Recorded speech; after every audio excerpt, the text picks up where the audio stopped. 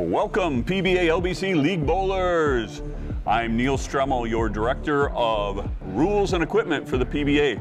I am joined by PBA champion Kris Prather. Kris, welcome. Thank you for having me.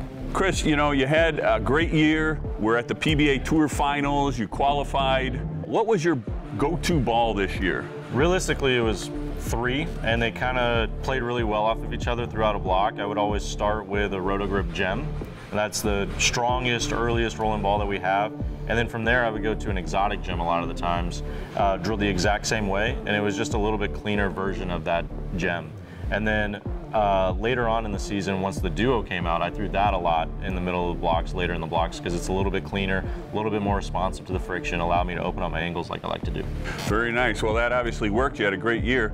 For the future, for the league bowlers this fall, do you see anything coming out that they're going to want to get into later this year? On the Roto Grip side, the duo is still really new. I haven't seen a whole lot of people throw it, so in my opinion, it's a lot of the benchmark balls that people are always looking for, where you can throw it on a lot of different things. It's really versatile. We also just came out with a bunch of new hustles.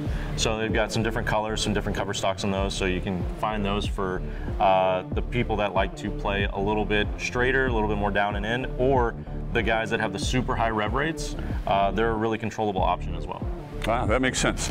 All right, well, that's fantastic. Roto Grip has some stuff coming out for you league bowlers that you want to check out.